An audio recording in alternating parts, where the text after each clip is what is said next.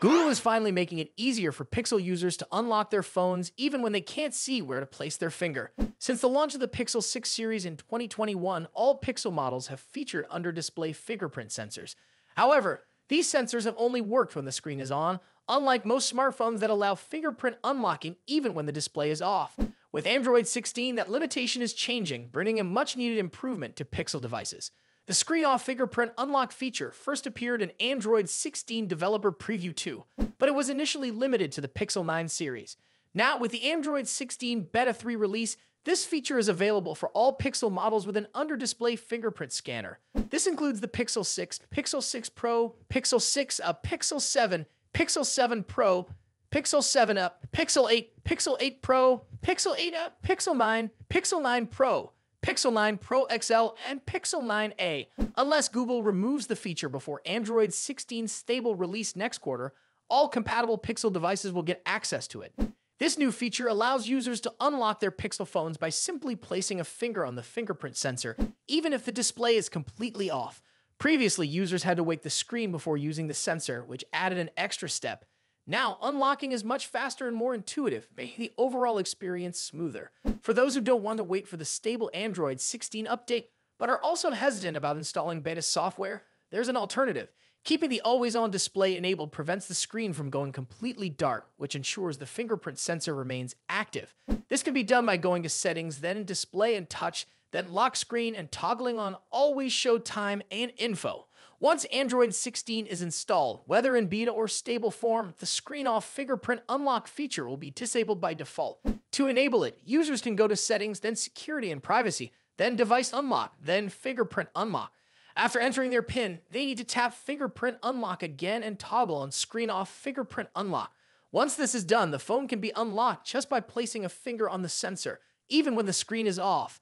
Users who disable the always-on display to save battery life may find this new feature especially useful. With screen-off fingerprint unlock turned on, there's no need to manually wake the phone, reducing unnecessary screen usage while maintaining convenience. This update puts Pixel devices on par with other smartphones that have long offered this functionality. Though it may seem like a small change, it significantly improves usability by making unlocking faster and more seamless. Pixel users running the latest Android 16 beta can try it out now, while others will gain access when the stable update rolls out in the coming months. This feature is just one of many changes coming with Android 16, and it's likely to be well received by users who have been waiting for a more efficient unlocking method. Let me know your thoughts in the comments. If you found this information helpful, don't forget to like this video and subscribe for more updates. Thanks for watching, and I'll see you in the next video. Google has finally introduced the Pixel 9a, a mid-range smartphone designed to offer solid performance at a competitive price. However, there's a compromise. This model doesn't have enough RAM to fully support Google's advanced AI features. Reports confirm that while the Pixel 9a does come with Google's Gemini Nano AI, it's a scaled-down version. Due to its 8 GB of RAM, the phone isn't capable of handling the full range of AI features that premium Pixel models offer. Users will still be able to access AI-driven tools through the power button or a dedicated app, but the processing will not be as fast or efficient as what's available on the higher-end models. With previous Pixel models, Google has been integrating AI-powered features using Gemini Nano, but the Pixel 9a takes a slightly different approach. Instead of using the standard Gemini Nano version found in more expensive models, this phone comes with a lighter variant called Gemini Nano 1.0xxa. Meanwhile, other Pixel 9 models run on a more capable version, Gemini Nano XS. The reason behind this difference is simple: memory capacity. High-end Pixel devices come with 12 GB of RAM, which allows them to process AI tasks smoothly. The Pixel 9a, on the other hand, only has 8 GB, making it less capable when it comes to handling these advanced functions. To maintain overall performance, Google had to make some adjustments, meaning that certain AI features won't be available on the Pixel 9a. This situation is similar to what happened with the Pixel 8, where Google initially announced that it wouldn't support Gemini Nano at all. However, the company later introduced a developer preview of a smaller AI model for that device. That same compact AI model is now being used in the Pixel 9a. So what does this mean for everyday use? The Pixel 9a will still support AI-driven tools, but they will function differently compared to flagship models. On premium devices, AI runs continuously in the background, providing instant access to features. With the Pixel 9a, however, AI functions will only activate when needed, which might cause slight delays in performance. Another drawback is that some AI-powered tools won't be included at all. For example, Pixel Screenshots, a feature designed to organize screenshots using AI, is missing. Similarly, Call Notes, which can summarize conversations using on-device AI, is not available. There is also uncertainty about whether the Pixel 9a will include Google's scam detection feature in the phone app. Google hasn't confirmed whether this function will be supported, so it remains unclear.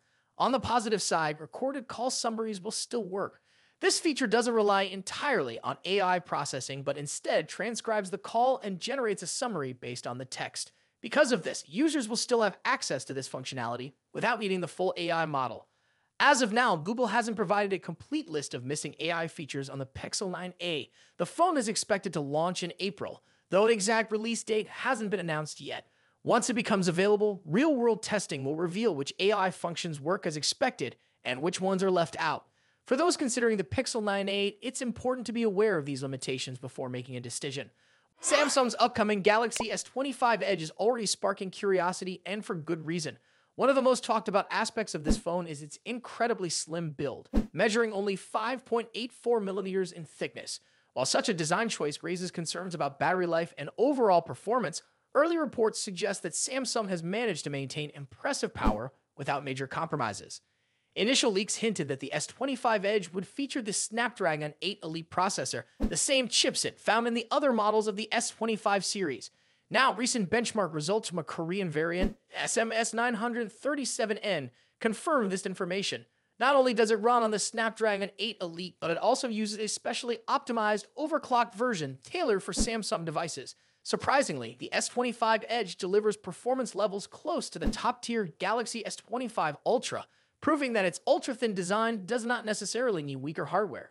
One of the biggest challenges with slim smartphones is balancing performance with heat management. Typically, thinner phones struggle with cooling, as there is less space to incorporate efficient thermal solutions. Samsung has reportedly made improvements, but concerns remain. Some users have already noted heating issues in the base Galaxy S25 model, despite its enhanced cooling system. With the S25 Edge being even slimmer, keeping temperatures stable under heavy workloads could be tricky. Some speculate that its larger screen might help with heat dissipation, but real-world testing will be the ultimate test. Speaking of the display, the S25 Edge is expected to feature a 6.7-inch screen, offering a spacious and immersive viewing experience. For those who enjoy photography, Samsung might include a 200-megapixel main camera similar to what is found in the Ultra variant. However, to maintain the slim design, the number of rear cameras has reportedly been reduced from 3 to 2. The battery capacity is rumored to be 3,900 mAh, which is smaller than the batteries found in other S25 models. This could raise concerns about shorter battery life, though Samsung may introduce software-based optimizations to extend usage time.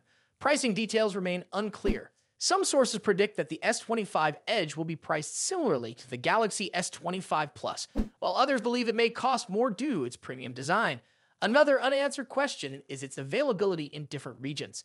As of now, it is uncertain if this model will launch globally or remain exclusive to select markets. Many potential buyers are eagerly waiting for Samsung to confirm where the device will be sold. Another aspect generating buzz is the choice of materials for the phone's build. Some leaks suggest that Samsung might use a ceramic body, while others hint at a titanium frame.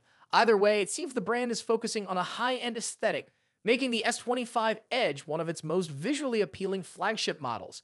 If released, this device will likely compete with Apple's rumored iPhone 17 Air, which is also expected to emphasize a thin and lightweight design.